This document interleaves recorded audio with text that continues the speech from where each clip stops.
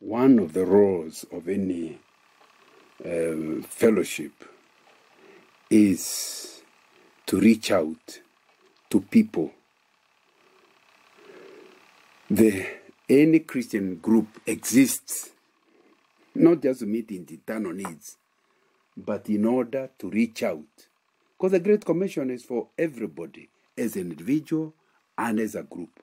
So whether you're a Christian union, one of your big responsibility will be outreach. If you're in a school, anybody who does not get to become a Christian in the whole school, God will hold you accountable. Not because you have the power to save, no.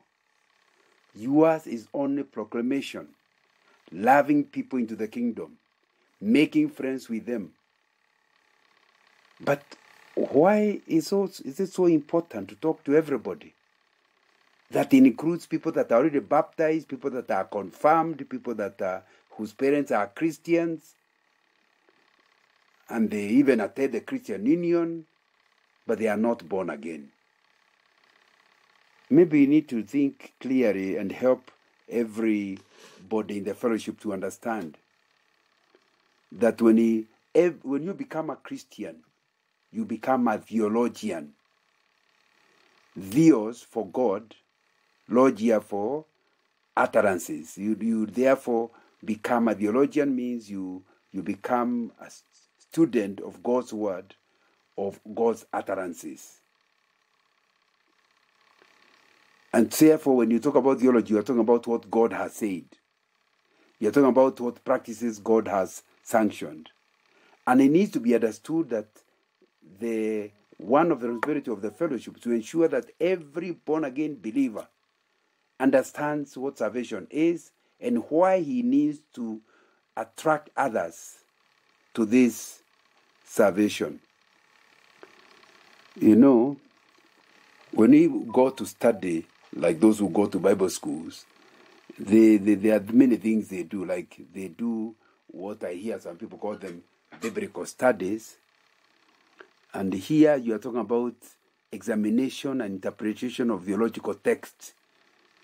They are taught how to interpret, that is hermeneutics or principles of biblical interpretation.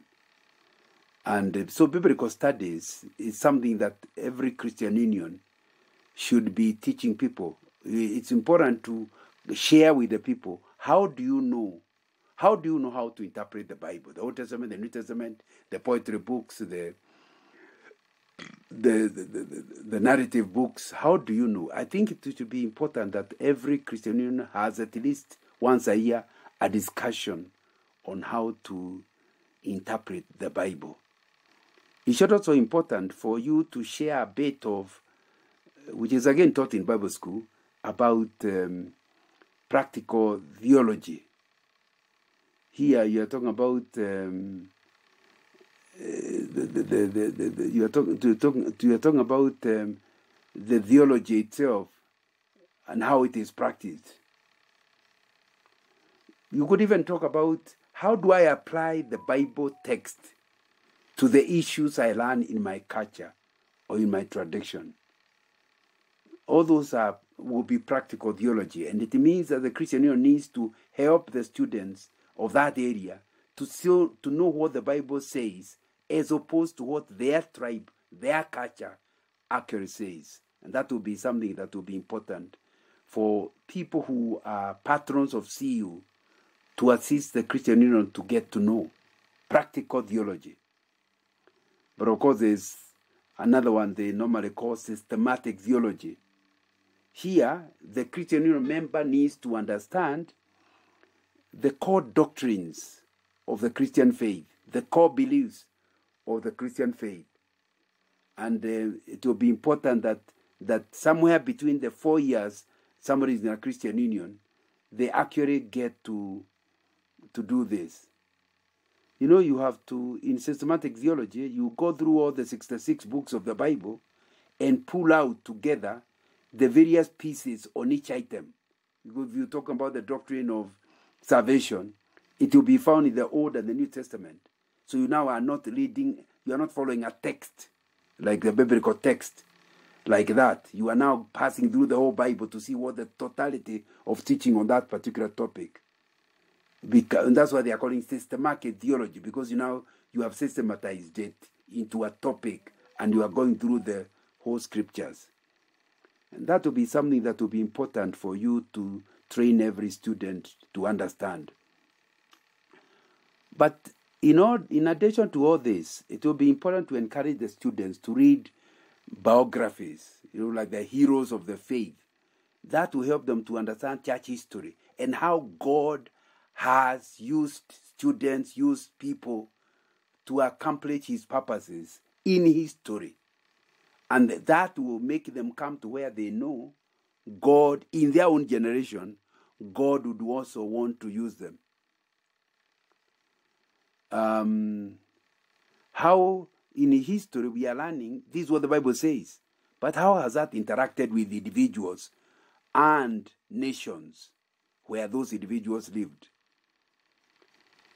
And how have the various historical events affected our interpretation of the scriptures? Has our interpretation changed over time? Was there a time when there were no Pentecostals? When did Pentecostalism come? This will help you to study theology in the various contexts that we find in history. So church history is something that will be important once in a while to see how you can help your student. Because if you are going to mature, all those things, the biblical studies, the systematic theology, the practical theology, will need to be known by every Christian. And it will be important that these things we are talking about are also true of every pastor. If you are really a pastor discipling your church, I think it will be important. These things are not just for Bible school. They are for the individuals. You have to use those titles, and don't use Greek and Hebrew. Just go ahead and share with your people. That will leave them people that are knowledgeable, able to defend their faith, and that will be something very, very useful. If you are doing that, you end up with a lot of names for the various topics that the Christian Union in 4 years will have covered. You can talk about, you can give somebody a topic like an introduction to the Bible, an introduction issues.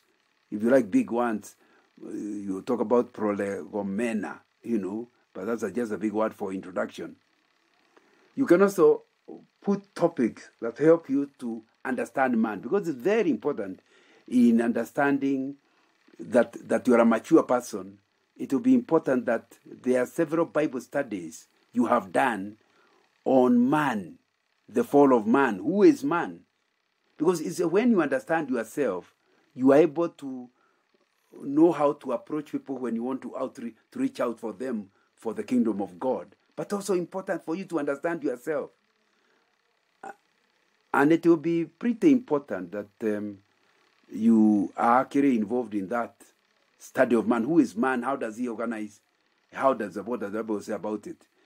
I think that's what they normally call anthropology, which, of course, anthropology are not necessarily Christians. Anthropologists are not necessarily Christians. But the Bible itself tells us about the story of man in Genesis chapter 1 and chapter 2.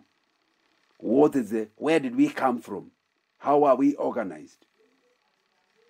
I think that will be quite important. I think another area that the Christian Union needs to cover or any fellowship needs to cover is the study of sin. If you really are going to reach out to people, you need to understand what is sin. What does the Bible say about sin? And that will be quite an issue. Of course, if you like a big word, it's called hamartiology. But basically we are just talking about what is sin, because the Bible talks about sin. And in systematic theology, you will go through the Old and New Testament to see what the Bible says about sin, beginning from Genesis chapter 3, where the fall of man is well indicated. And then finally, you now come to the topic itself that of our interest, study of salvation. You want to witness to people, understand what God says about the lostness of man and how God recovered him.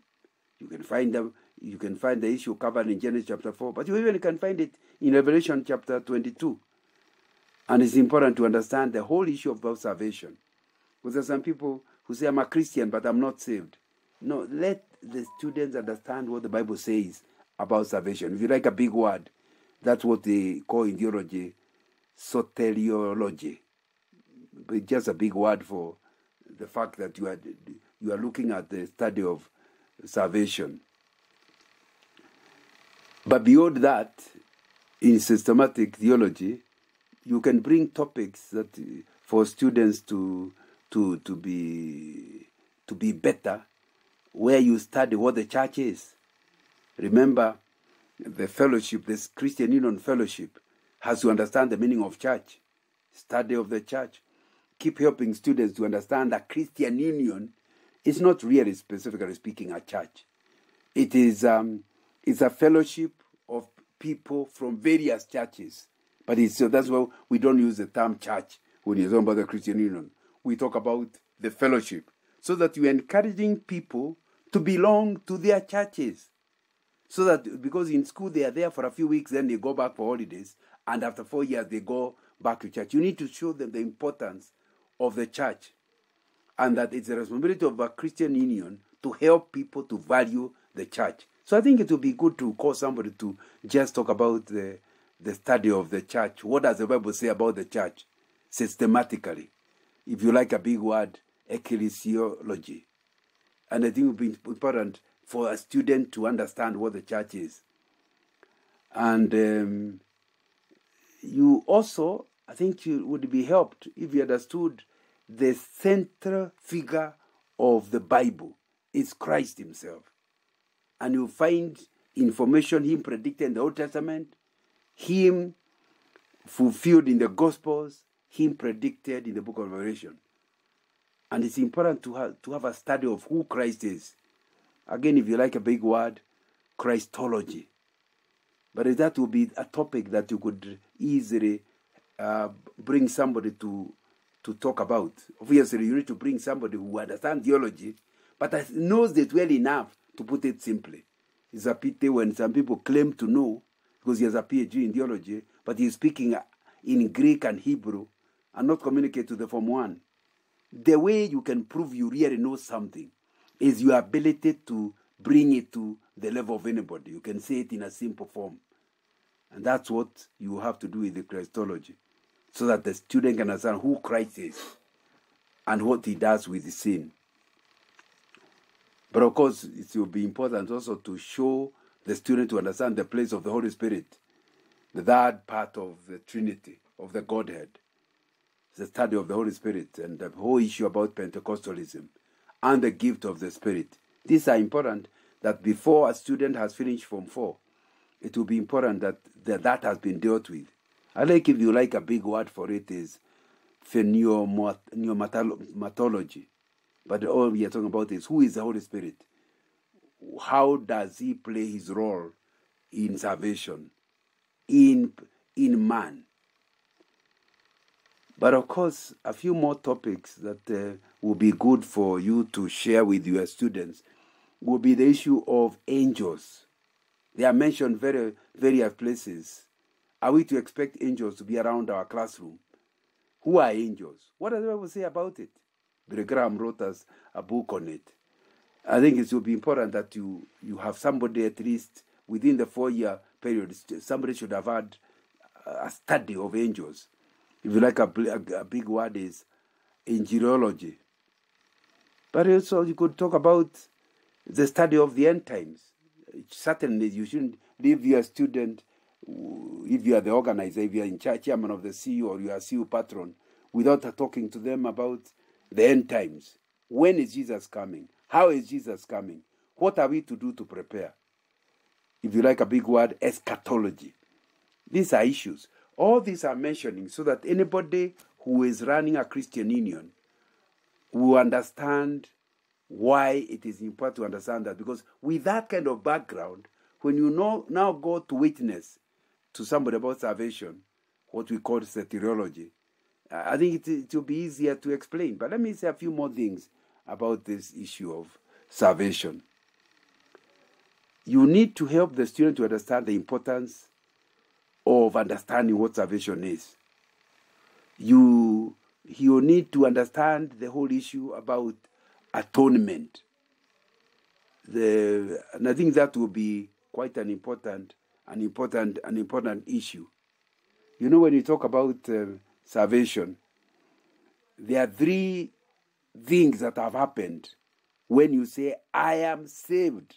You're actually saying a lot of things in a very short time, or with a one word.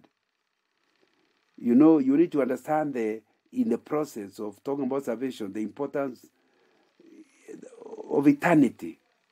The fact that we don't, even when we die, we live on.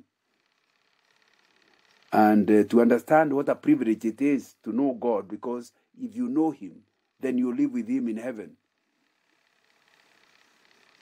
And it's important to be clear about that. So when you are going to witness to somebody, I think it will be important for you to have understood that there are three activities that are happening. You need to understand that there is sin, Adam's sin, to all humanity, as per Romans 5:12. So you need to understand that even before he has done anything, he is involved in Adam's sin. So, with Adam's sin, then ends up to be our sin. Somebody in theology has called it transfers. So the new person you are witnessing to needs to understand there is a sin he has just because he's a human being. He was born in somewhere along the lineage of Adam, who fell into sin. But the second activity that he needs to understand is that when Christ came, this Adam's sin that was in humanity, he said, it is finished, to mean the sin of the world had now become our sin. Humanity's sin was now on Christ. According to 2 Corinthians 5:21, he became sin for us. So that the person needs to understand, just like it sounds so helpless, how can I be sinful even by the time I'm born? To remind him, Christ has already sorted it out. Because now, your sin can be put by faith onto the Lord Jesus Christ. And you know, if that happens, when humanity's sin is put on Christ, it means then the third transfer, Christ's righteousness, because he's the one who is righteous, is transferred to us as believers. So despite our sinfulness, we are seen by God the Father as holy. Philippians chapter 3, verse 9. So what we are then saying is that when you come to Christ, there is redemption. We are redeemed, paid for. We earlier belonged to the devil because we fell, but we are now paid for. Romans 3:24. The ransom was paid by Jesus Christ on the cross. And that, once it's paid, if you accept that payment process, God no longer looks at you as guilty. And in the process, you experience not just redemption when you get saved, you also experience reconciliation. According to Romans 5:10, you are now reconciled with the Father. You are no longer hostile to God. God is not hostile to you. You are now friends. You can go to God saying, Abba, Father, and pray to Him. That's what it means to be actually born again. You are redeemed. You are reconciled with God the Father. But there are some other big words that are used. One of them uses expiation. This is the removal of sin's eternal penalty. Micah 7:19 talks about it. Psalms 103, verse 11 and 12. Hebrews 10:17. Psalms 32, the temporal consequences of sin may still be with you, but in expiation, he has removed the sin eternal penalty. Then the other word they use is propitiation. And you can see that in the first letter of John chapter 2 verse 2. Satisfaction of divine wrath. Propitiation means is you are paid for. God is no longer unhappy with you. God's wrath against sin has been satisfied by the death of Jesus Christ on the cross. And in the process, we now understand imputation. Philippians 3:9. Not having a righteousness of our own, Paul says, but through faith in Christ. We are now righteous, but the righteousness is not resident in us at all. So what are we really saying? We are saying several things. That salvation is three things in one: justification, sanctification, and glorification. In other words, we in the past tense, once you have repented your sins, you are justified. History. God looks at you as if you have never sinned, although you know you have sinned. But Christ has paid for it. So you are justified, past tense. But there's another one, present continuous, and that is sanctification. Sanctification means, despite the fact that your sins you have been justified, there is a process that continues on earth of sanctification. But one day, we will experience glorification, which is not to happen. We are not yet glorified. So when you say, I'm saved, part of it you have experienced. There is a part you are yet to experience. There is a part you're experiencing on a daily basis. So, what we then are saying when we say we are saved from sins.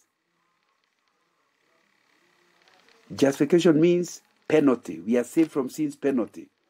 That means we will not pay for our sin because Christ has paid for it. So we have been saved from sin's penalty. But when you say you are saved, you are saying also you have been saved from the power of sin. That means you will still be tempted even after you are justified, but God will give you power to overcome. Sanctification is a present continuous thing. Yes, you will not stop being tempted even after you are saved. But because you are being sanctified present continuous, it means he will give you victory over sin continuously. But one day, we are waiting when we will be saved from the presence of sin, which is what is glorification. That means there will be no sin, you will not be temptable, there is no possibility of you sinning. That's a future thing. So you are saved from sin's penalty in justification, sin's power in sanctification, so that you are able to overcome sin, sin's presence when we reach heaven. If you want to study sanctification, read Ephesians 2, verse 8 and 9, also Titus 3, verse 5. You'll understand from that passage, justification requires that you believe. We are saved by grace through faith. And you need to help the non-Christian to understand that all he needs to do to be justified, accept his sinfulness, believe in the finished work of Christ on the cross, and you'll be justified. What about sanctification? In Philippians 2 verse 12, it means that on a daily basis, appropriate God's commands. In other words, you follow God. You know, and I've heard the song, trust and obey, for there is no other way to be happy in Jesus but to trust and obey. Sanctification requires daily obedience as the Holy Spirit is bringing conviction. But to experience glorification, you have to be out of this life, either by dying or Jesus coming, what we call the rapture. So, this non-believer you are going to witness to must be helped to move, to become a believer in Jesus Christ, so he is justified. But he is still an infant. If he is going to grow, he has to be helped. And that's why when somebody becomes a Christian, he has to be discipled so that he can become a spiritual believer. If he is not discipled, he will very easily become a carnal believer. That means he's a struggler with his sin. So, the whole issue, as we go towards finishing, is when we go to people to talk to them about salvation, we are talking about atonement. It's the only means for us to get saved, atonement. You know, when we say that, it's what Isaiah chapter 53, verse 3 to 6 is saying. In atonement, Christ took our sin, Christ bore our suffering, Christ was pierced for our transgression, Christ was crushed for our iniquities, the Lord laid on him the iniquity of us all. That's how he atoned for us.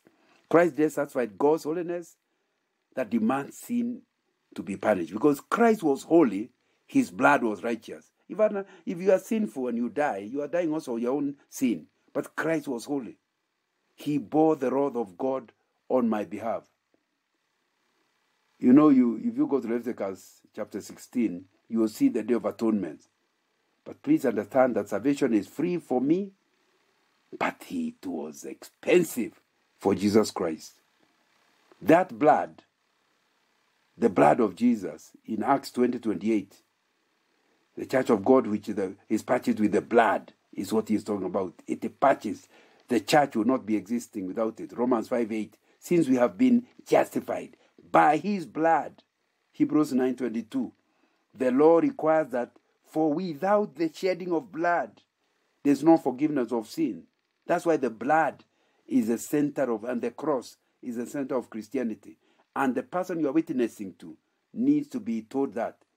And Hebrews 9:12, he entered the most holy place once for all by his own blood, thus obtaining eternal redemption. So there is no other sacrifice, no traditional sacrifice are necessary, because Christ paid it all. And that's what you are trying to get the non-Christian to understand.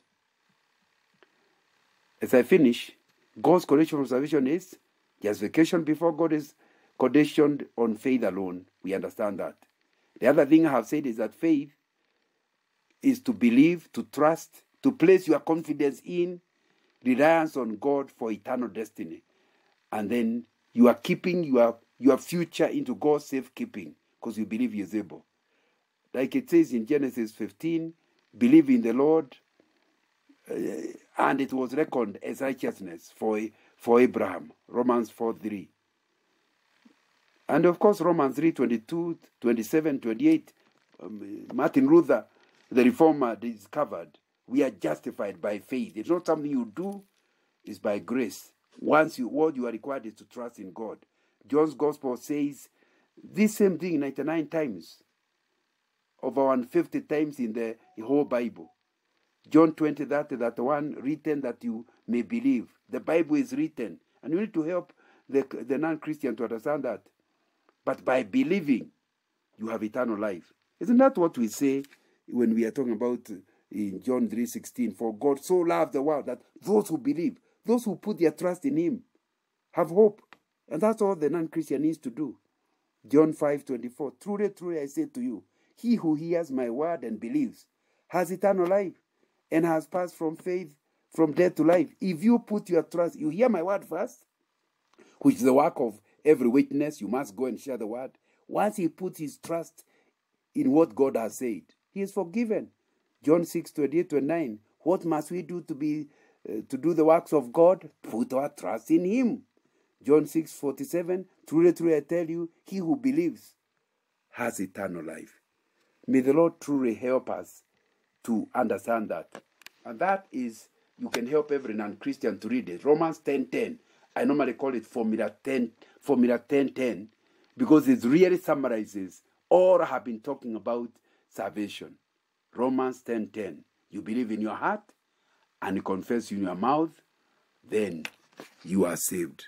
You need the non-Christian to understand he must believe about his sinfulness and the atonement that Christ has achieved. But he must also be willing to confess openly with his mouth that from now onwards he has put his trust in God, that Jesus is now the Lord of his life. That combination summarizes all you need to do to be born again.